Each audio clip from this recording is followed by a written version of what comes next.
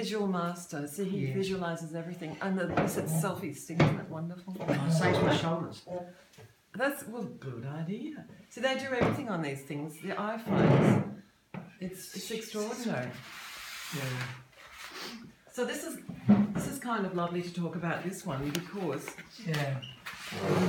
So are we See, going to look at start to that. roll? See, look at that. So. Yeah. So, John, tell us about this, what its title is, and why you've done this. As one gets older, This is Childhood by the Sea. yes, Yes.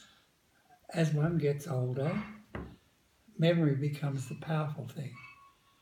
That's, of course, if you haven't lost your marbles. And constantly I'm reminded of a childhood at Bondi. A childhood by the sea. What a wonderful thing that is in Australia. To somehow be drained and drenched by the move of the ocean. And it forms your personality. I've noticed over and again that Australians really aren't as happy in England as they are when they're in the Mediterranean. And there is a distinction between people born under the sun.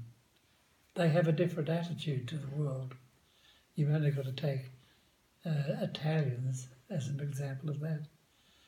And so here is the outline of my head. And my whole kind of psychic is being informed by living by the sea.